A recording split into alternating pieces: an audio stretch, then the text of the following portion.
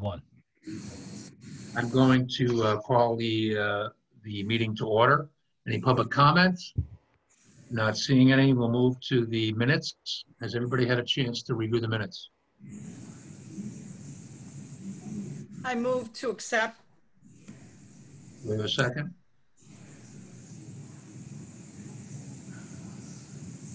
Usually that's me, but I can't do that. Second.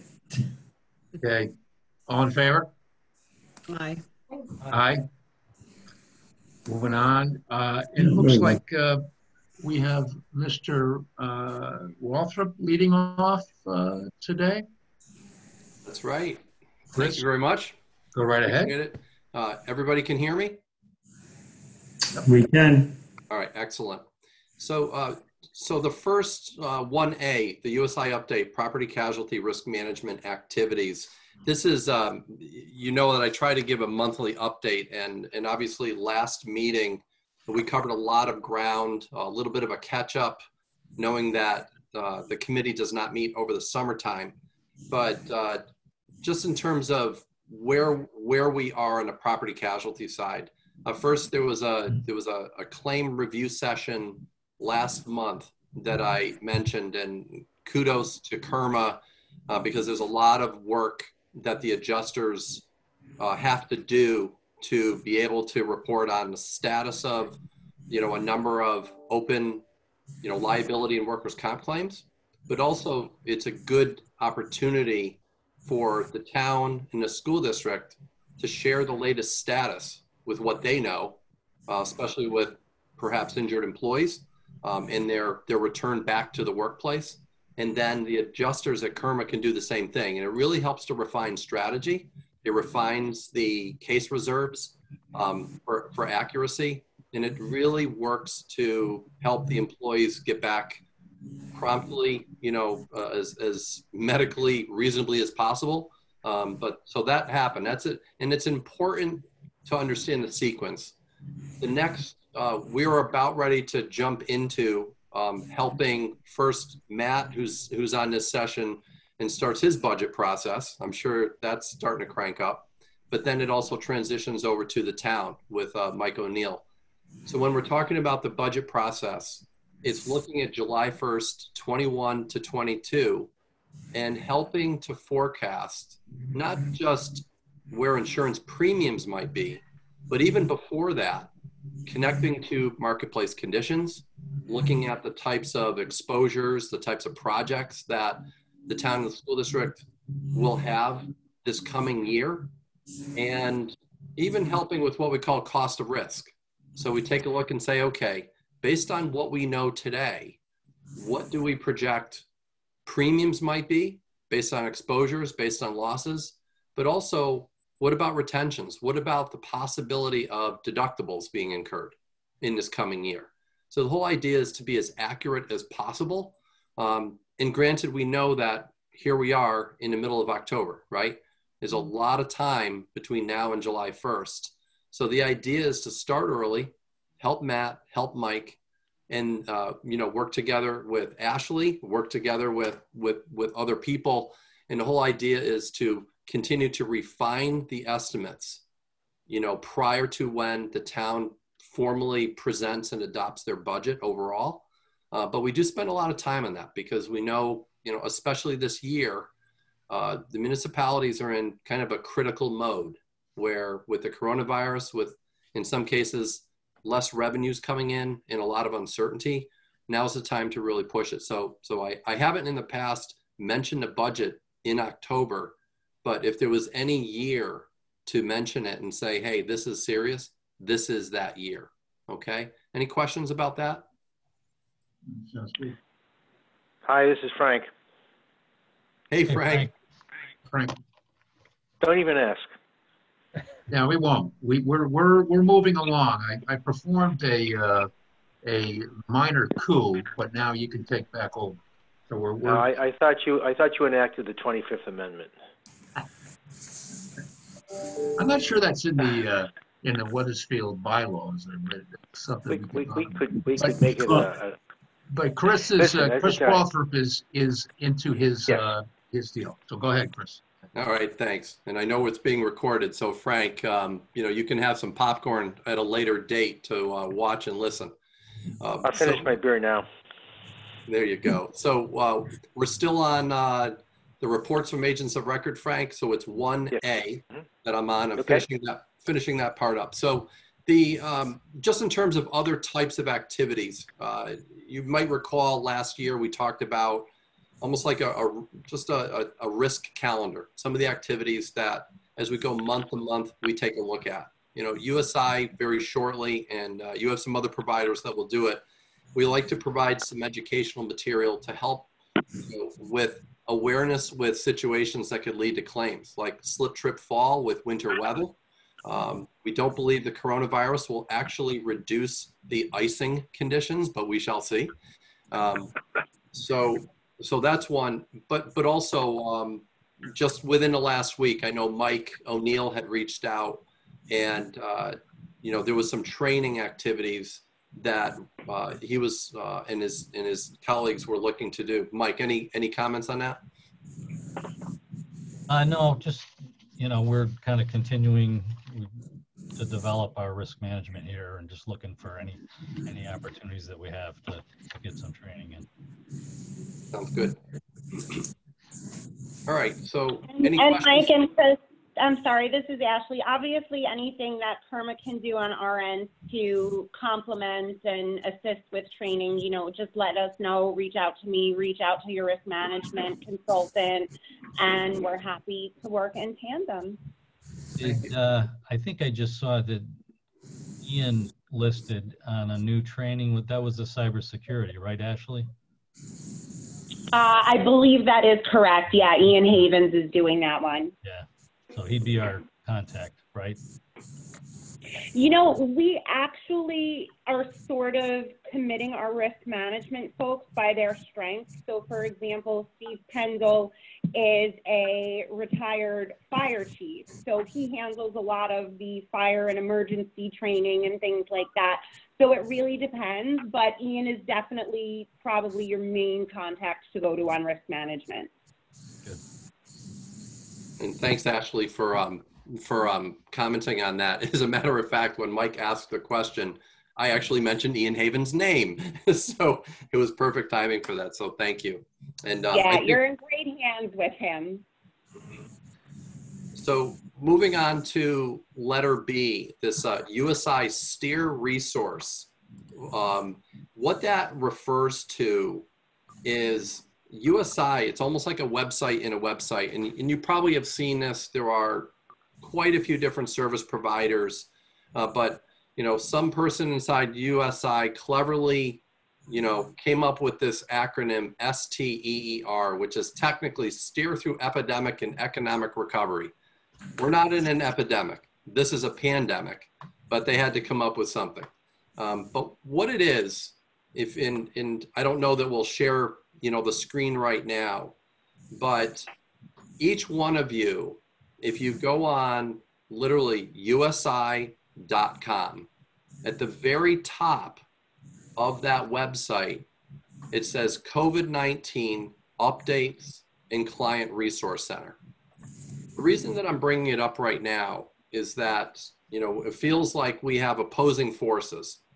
In some cases, you read about businesses and municipalities who are opening up more and more. In fact, earlier this week, we had 2 different municipal clients say, hey, would you like to come up to town hall? We can have our meeting like later this month. We have a number of others that say we're still operating virtually. And yet the infection rates continue to go up. You saw the Hartford Courant headline this morning, positivity rates up, so these are things we need to be careful about.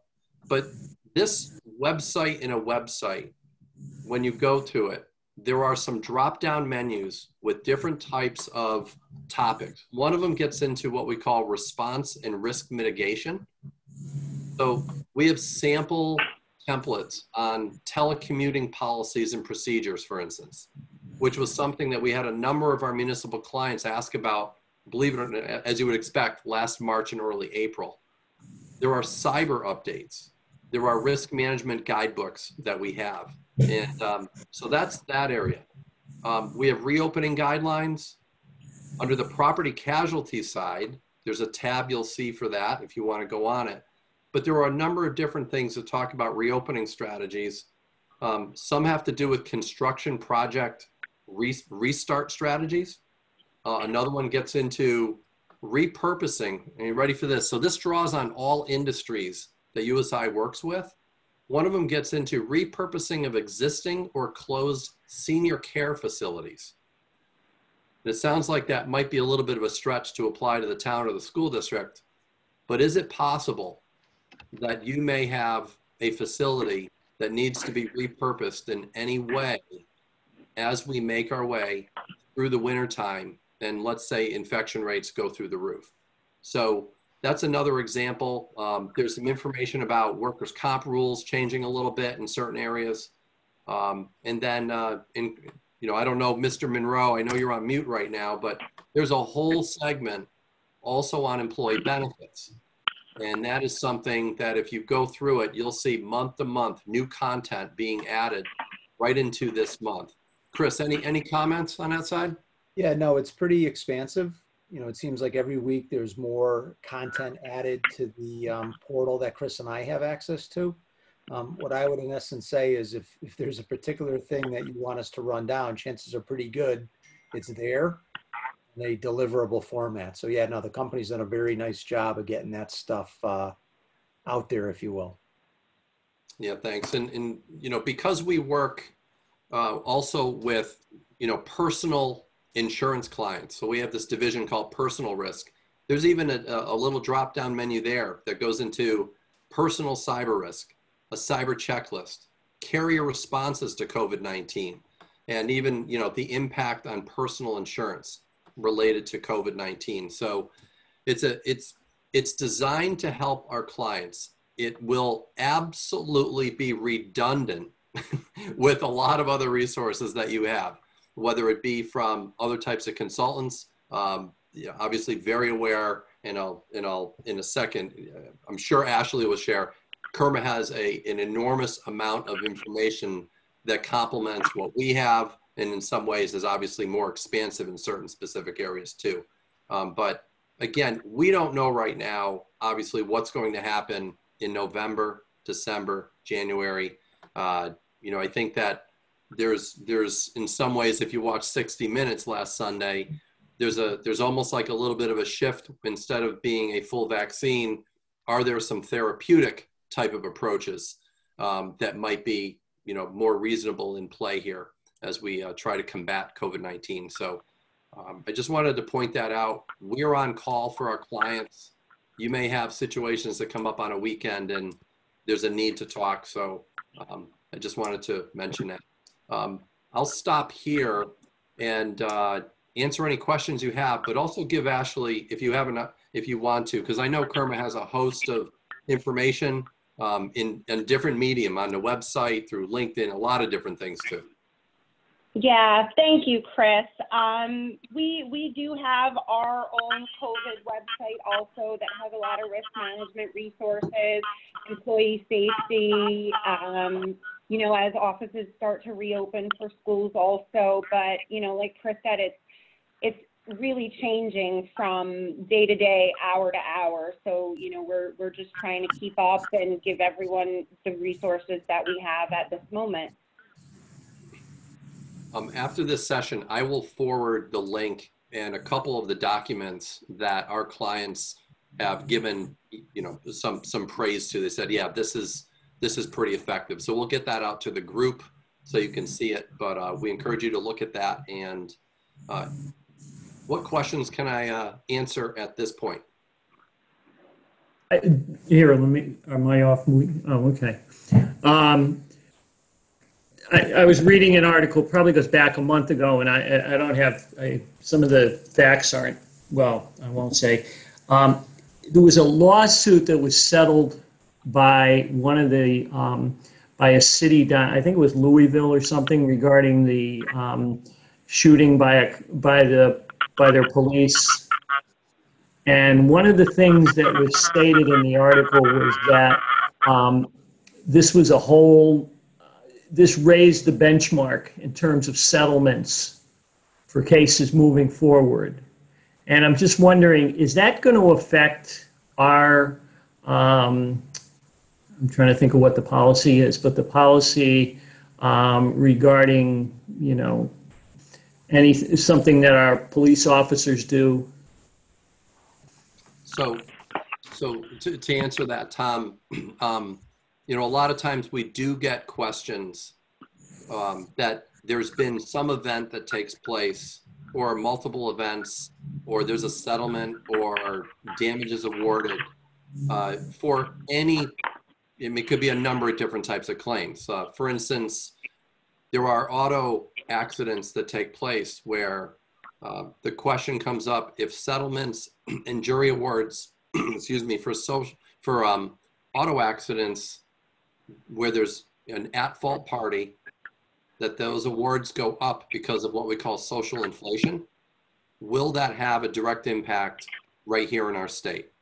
And the way that I would answer that would be there's especially today awareness by so many different people about the legal climate and the social climate around the country in each state.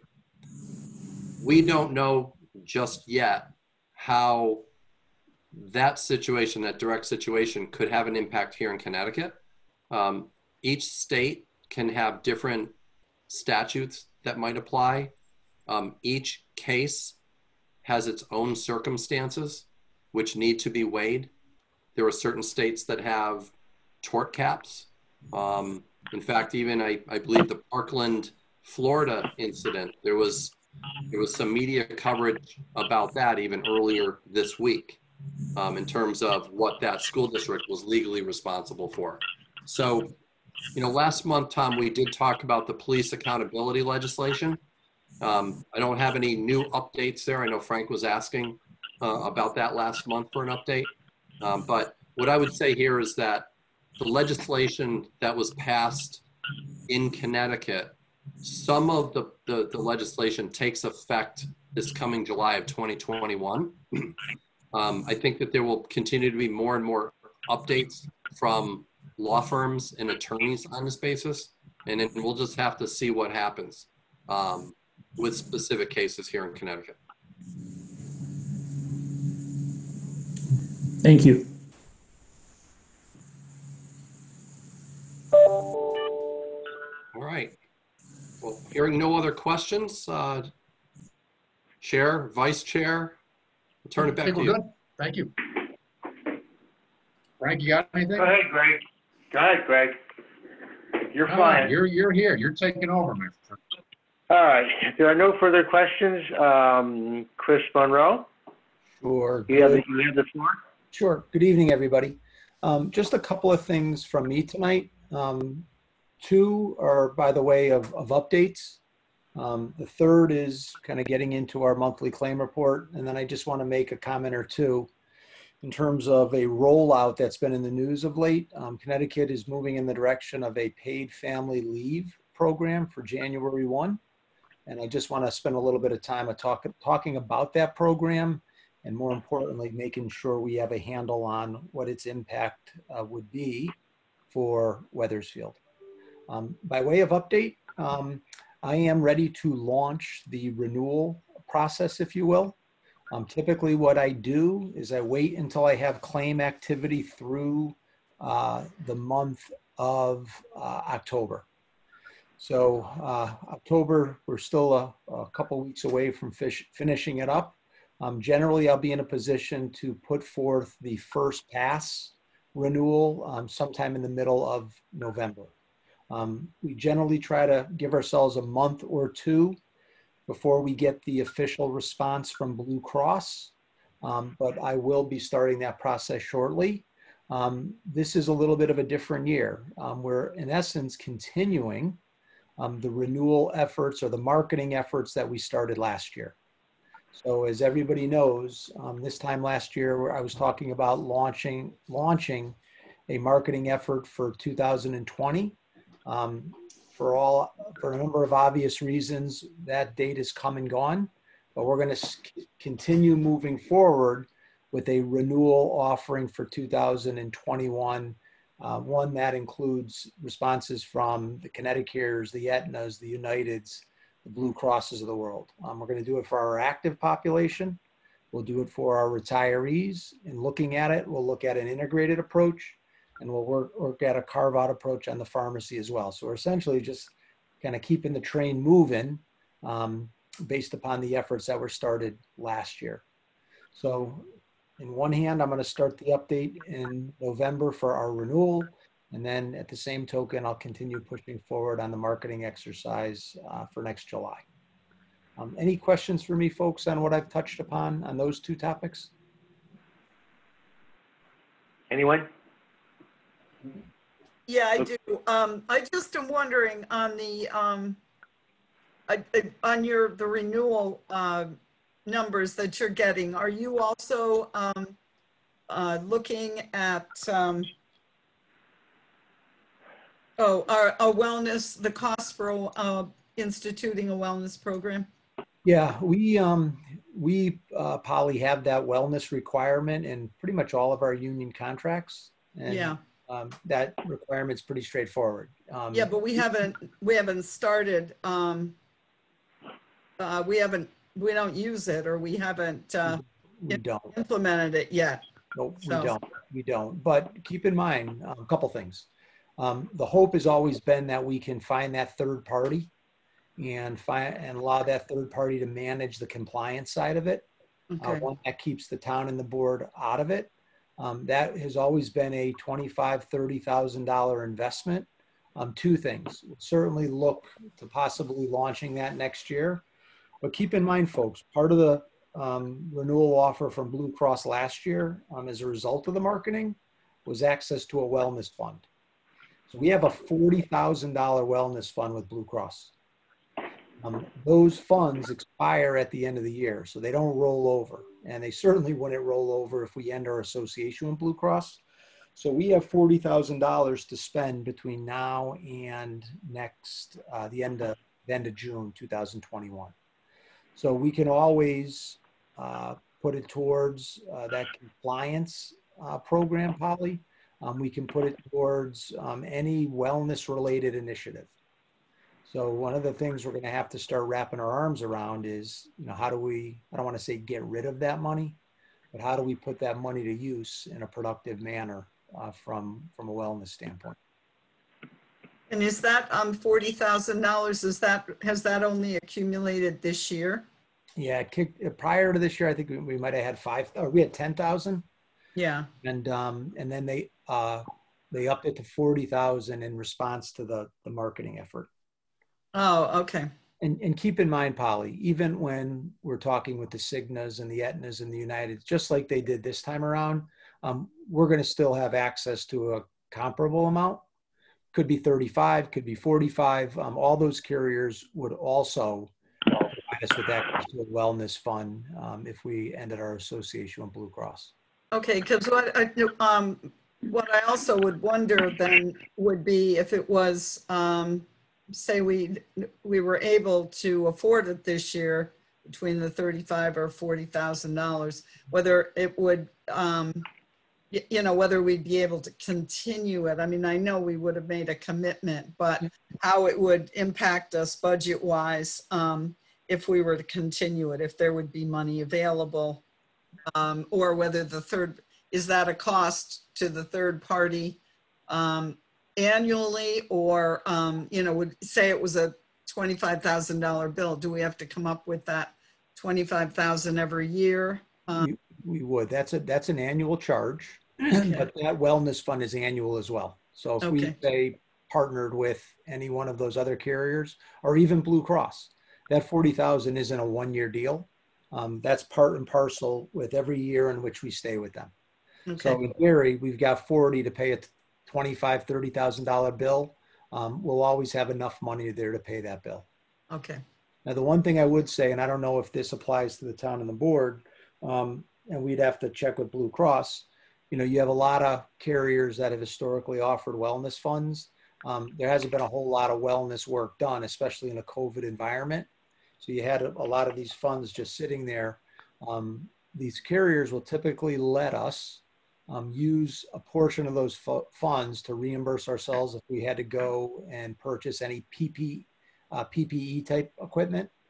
So if the Board of Ed had to go out and buy 1,000 masks, if the town had to go out and buy 500 masks, if we spent $2,500 on hand sanitizer, it's not out of the realm of possibility that we can use that 40,000 to reimburse ourselves for those expenditures. So, you know, just keep that in the back of your mind if you have those expenditures out there.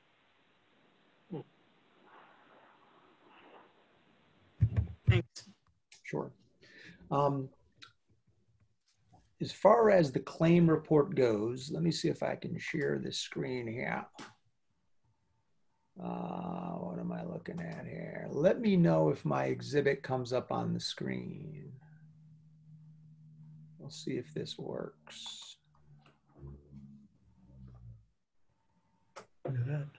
Yep, nice job. All right. So what this does, obviously, is should be familiar. It's the same format we use every month. And folks, we're just trying to count the beans in terms of where we are year to date. You know, one quarter doesn't make a year. When you look at kind of what our expectation is from a budgetary standpoint, you know, based upon the number of enrollees on the plan today, we have an annual budget of around $12.3 million. That rolls down, if you will, to about $3.1 million a quarter. Now, when you look at where we are relative to what we budgeted and what's come through, we're certainly in very good shape, okay? We're sitting on a nice surplus year to date. Keep in mind, and again, you generally see surpluses accrue early on. Every one of our unions has access to a high deductible plan. So keep in mind, those deductibles reset on July 1. So that single person generally in the first couple of months is satisfying that $2,000 deductible.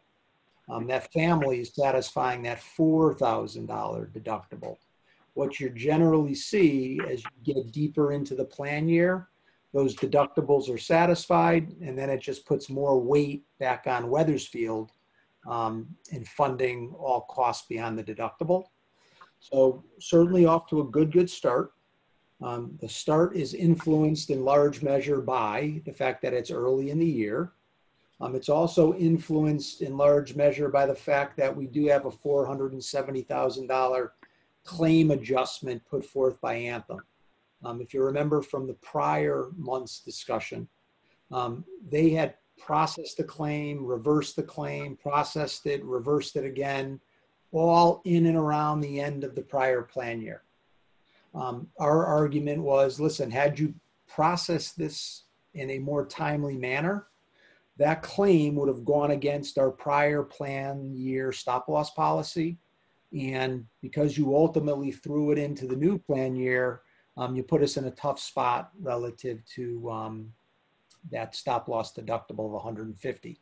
They essentially threw the whole claim into the prior plan year by giving us a dollar for dollar credit on that $471,000. So it's a little artificial, but it is an accurate reflection of what happened in the first 3 months. And we're looking at about a $1 million surplus so far. But again, 3 months doesn't make a year. So cautiously optimistic as we continue to move forward. Nothing really, large claims are always the concern. If I've said it once, I've said it 100 times, large claims make or break the plan year. When you look at where we are today, beyond that one big claim that I already made reference to, we have a couple of people who've jumped up pretty quickly. 2 people who are in excess of our $150,000 pooling point. And then we have 2 people who are just over the 50,000. So again, I would still look at this as a favorable start. We don't seem to be getting hit as we had in years past with some real significant flare-ups on the large claim side. So, so far, so good when it comes to where we are from a large claim standpoint. Here is kind of what I like to rely on to keep track of, how are we relative to prior years. This is our large claim history. And I think in a few prior meetings, we had talked about we're the tale of two cities, if you will. Our old experience, 2014, 15, 16, we were a high flyer, good performer from a stop loss, large claim standpoint. We would see 15, 16, 17 people a year who generated claims over 150. And then the train went off the tracks in 17, 18, and 19, where we saw a dramatic uptick in our large claim activity. We'll see what this year brings, but this is kind of what we're all measuring against, folks. The new normal when it comes to large claims for us seems to be in that 30 to 35 person range. We've got 5 through the first quarter. Does that mean we annualize and think we're going to have 20? I don't think we'll have 20. I'd love to see us come in at 25 or even, low side of 30. But at this point, it just stands to reason we're in pretty good shape when it comes to large claims. As much as it's $1 million, remember 470 of that really should be in this period right here. So again, so far so good when it comes to where we sit from a large claim standpoint. And but again, the time will tell as to whether the 3 months is our new normal or it's just a blip on the radar screen. But any questions for me, folks? Anybody? No. Okay. Yeah, the other thing I like to look at too is, kind of per capita outlays. This will become important when we get to renewals. All carriers, Blue Cross included, they're going to come to the table with what they call their book of business trend assumptions. When you look at what those assumptions are, typically what you find is most carriers are generally using 8-9% medical trend. You have some elevation on the pharmacy side where it is generally in that 10 to 12% range. You take a 9 and a 12% annual trend rate and you compound that over, 16, 17, 18 months, then you're building in a healthy amount of trend. And it tends to inflate what you might need from a budgetary standpoint. What we've always done in Wethersfield is we always like to look at how we trend year to year to year. And this gives you a little bit of a feel that we're on somewhat of a roller coaster. When you go back to 2012, we've had some years where we've done fabulously well. Remember that benchmark is at 8 to 12%. We've had some years where it's been single digits. We've had years where it was a decrease. We've had years where we got hit pretty hard with a 20% increase, with a 17, 18% increase. But when I look at this over the long haul, we don't trend annually at 10 to 12%. So one of the things we'll do as we get deep into the renewal is we'll look at, all right, Blue Cross is telling us use 10 to 12% annual. Let's go with the impact if we use 8, if we use 6, if we use 5. That's all sound from an underwriting standpoint because you're basing that over a long period of time. And, you're making sure you rely on some historical trend numbers. This is where I get that guidance from, where you'll see how, we typically, knock on wood, trend at a lower rate than the carrier's traditional book of business. Last year, down 3%, that's COVID influenced, clearly. You got a couple months that you can argue were somewhat depressed. But we're also, again, starting out in a good spot this year. But again, I think it's important to always make sure we keep track of, is our trend moving in the right direction or the wrong direction? Okay. Here's the ugly report, which I generally don't like to share with a carrier. Ashley, you didn't hear that. This is the, how are we on a stop loss standpoint?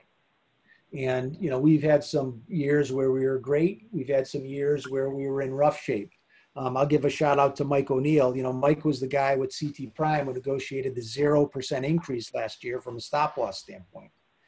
Look at our results for 2019 and 20. For every dollar we gave them, they gave us back that same dollar. You know, you can argue that that $700,000 refund should be $470,000 higher because of the adjustment made. So again, additional kudos to Mike to have this experience and end up with a 0% increase. Fabulous result, fabulous result. Off to a good start this year. So we'll see where it goes from here. Okay. Yeah. So that's what I had on the let me get out of here. On the monthly claim report. Couple comments on paid family leave. Connecticut is not new. Paid family leave has started to gather some momentum over the last couple of years.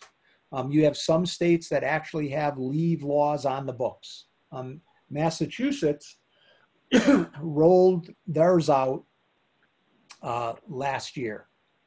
And Mass is very similar to Connecticut. What Mass said is, all right, this benefit is going to start 2021, but we're going to start collecting premium in 2020. So you, the employer, you're going to give us a 1-year head start before benefits actually go into effect. So you've got to pay your premium in advance, all right? But Mass has one, and it'll officially launch benefit-wise in a couple of months. New York has one. Connecticut followed suit. You know, if you look at the states, there's probably 10, 15 states that have paid family leave bills pending in state legislators. So it's not going away. It's going to be here. A couple of comments relative to Connecticut. Connecticut, unlike Massachusetts, where employers in Mass have to fund a portion of the cost, Connecticut, the law is driven on the concept of it is employee funded. So there's no financial obligation that comes from the employer. The way they fund it is they're essentially going to take, for all folks out there working, they're going to take 0.5% of your pay and your employer is going to send it to the state pool. That's going to start this January, and the benefits would commence in 2022. Okay? So regulations are not locked down. Guidance is not locked down. It's a very limited amount of information that's been released from the state. In essence, what the message is to employers is you got to get ready to start taking deductions in 2021 with the benefit going live in 2022. The good news is there's no employer cost, it's an employee cost, all right? With that being the case, how does that impact Wethersfield? The good news is there's a nice loophole in the law where it does not impact Wethersfield. Any state governmental agency, any municipal governmental agency, any regional board of ed, school association, we are exempt from Connecticut family leave. So all of that talk of taking deductions does not apply to us, okay? There is one caveat to that, and this will happen. If a union goes to the board or the town and through the bargaining process negotiates in paid family leave, then the door is kicked open and every other union gets it. So if you, Mike, were to pick your smallest union and you were to say, okay, you know, we're going to give it to them, they're paying for it, let's throw them a bone and give them the benefit. Well, guess what? Now the police get it. Now physical services get it. And the same thing applies on your side, man. It's once that one entity is in, then the door is kept open for everybody. So what that means to you now is really go into 2021 with no obligation, and you react through the bargaining process if a union comes to you and puts forth a proposition to roll out family leave for them. But that's kind of where we're at. I wish I had more for you, but like I said before, there's very limited information that's been released by the state. But what has been released is what I just articulated back to the group. Okay. Anybody? Thanks. All righty. Anything else for Mike? I'm sorry, for Chris? No? Ashley, anything for Ashley? Thank you, Ashley. No, for I'm all set. Thank you. Okay. All righty. Then if there's no other questions, let's move on to other business, of which I have 2 items. Does anybody else have items before I chip in? We have the date. Yeah. We have the dates that we got to deal with, Frank. Okay, let's, you want to do that? Why don't we do that now? So, does everyone have calendars in front of them? Give you a minute to get your calendars out, or just write them down. Who said that? Was it you, Mike, or? No, that was me. That was Greg. But it's in the packet, so the dates are all laid out till Okay. till next year. So we have them in front of us. So we're all set. Okay. Ready to vote on Okay. them. Right. I did not have them in front of me. Any questions? Any concerns? Any objections? Any religious holidays and feast days and holy days that we can possibly consider? No? Frank, Did I make? Go ahead. September 16th is Yom Kippur. Thank you. September 16th. Okay, right. So what do you want to do about that date then? We could Is that- we could bump it a week. You want to do that? Let me Yeah, just, that's Yes. fine. Yep, that's fine. First, we got to get into next year. But yes, that's a good, thank you for picking that up. that would be the 23rd. Okay. I would call for a motion to vote on the amended agenda per the Yom Kippur for next year. Anybody moved. second that? So Okay, moved. all in favor? Aye. Opposed? No? Motion carries. We have an agenda for next year. Anything else, Mike, or the committee? I have 2 items. No. No, okay. So I happened to go into the town of Weathersfield site because I was looking for I'm on the Veterans Commission as well. And what I find interesting is that we aren't listed under the commissions. The insurance committee is not listed under commissions and committees and boards. Just curious about that. Usually, you click onto the insurance one, it lists who the members are, or the veterans one, or some of the other committees.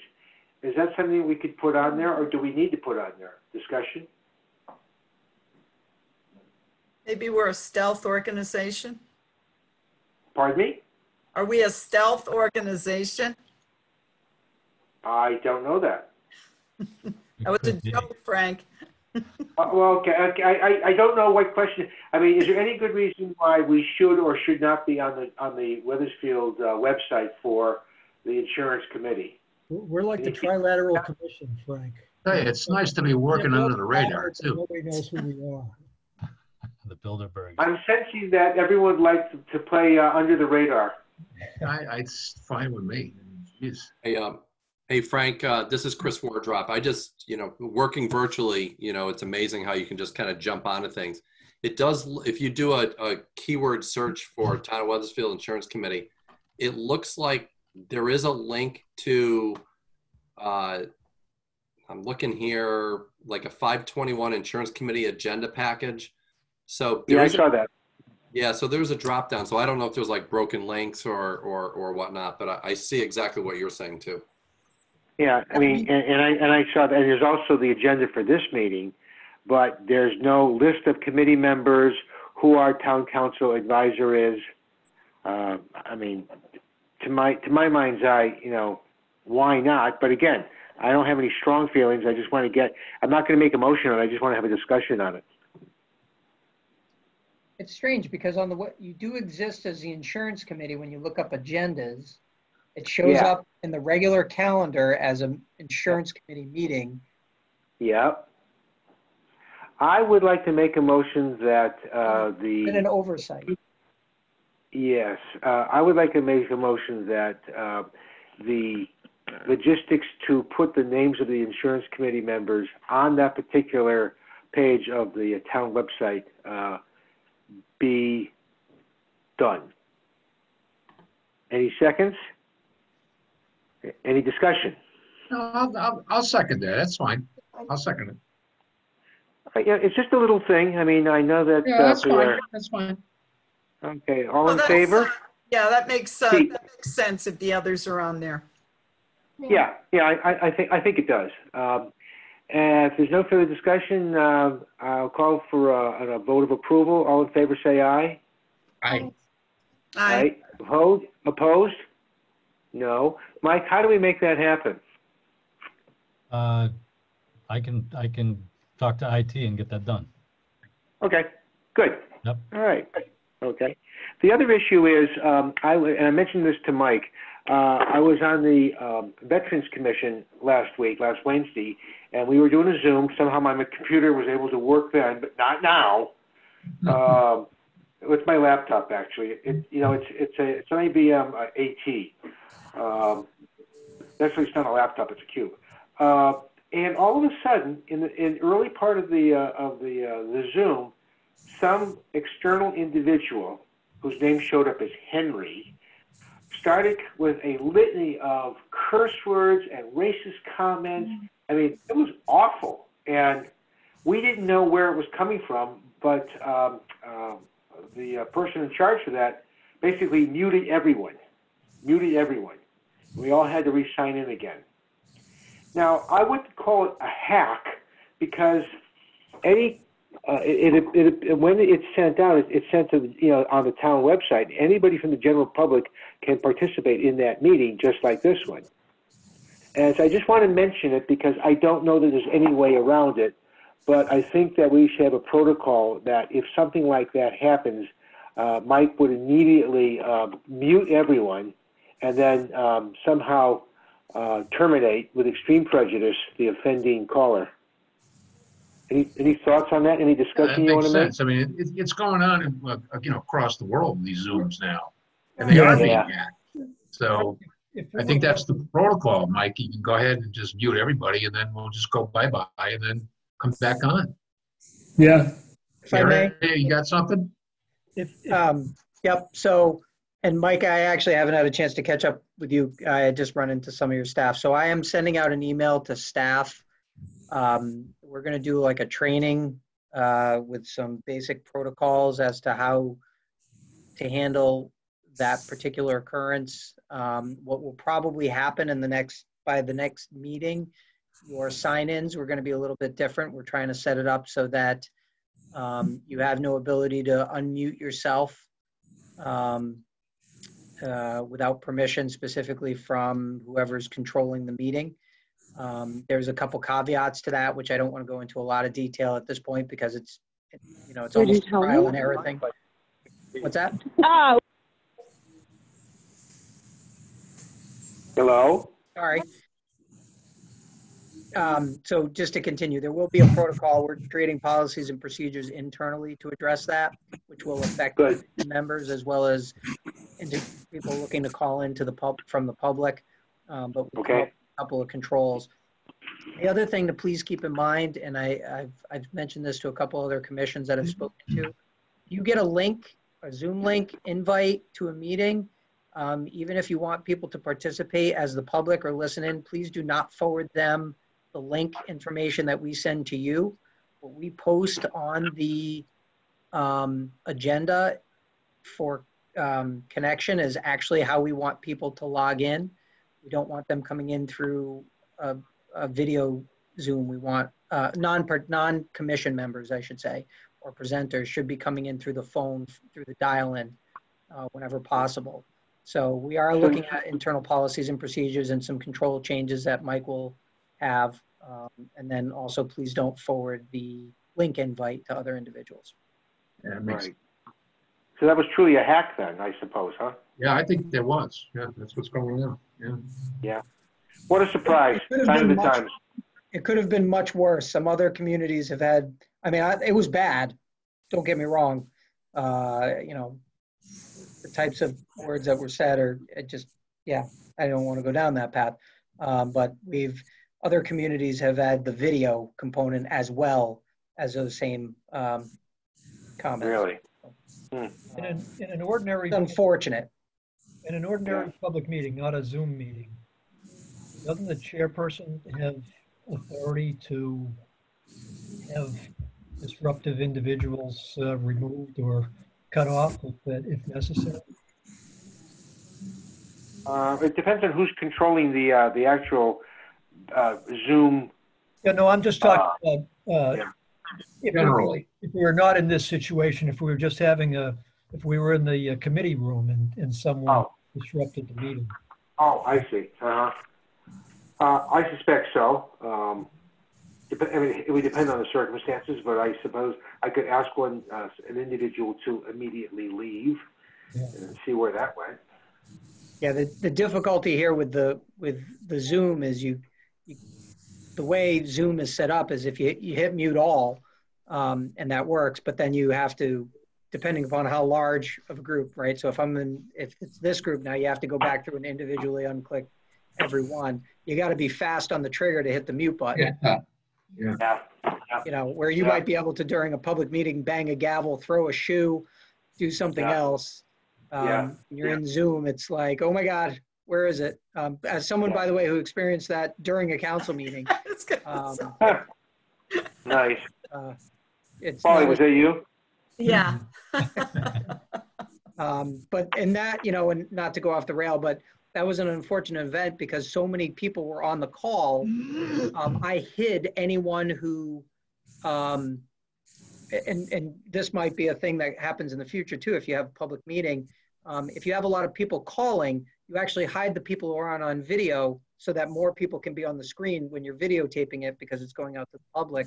And those cases, you have to bring all the people back on, then scroll through and find the person who's speaking to be able to kick them off. So it's not, unfortunately, it's not something we can do quickly. And of course, everyone has that initial shock as to, oh my God, what is going on? Yeah. So you got to have quick reaction time. Well, we're aware now, so hopefully that we can deter that. It was very interesting to have that for the first time. It was really shocking. But, I forgot you were on the commission. and forget it's the Veterans Commission too. So Maybe we should stay off the radar, Frank. Yeah, I was thinking that. yeah, I know. Well, You're fine. making a good argument here, Frank. Yeah. something about fine stealth. Okay, if there's no further open discussion, I will entertain a motion to adjourn the meeting. So And make moved. that motion. Second? All in favor? Bye. Aye. See you next month. Stay Thank safe. you all, guys. Thanks, everybody. Take care, Don't, everyone. Bye-bye. don't forget to vote. Molly, Diane said to say hi. Huh? Diane said to say hi. Oh, good. Molly. All right. Tell her I said hi too. Take care, everyone. Night.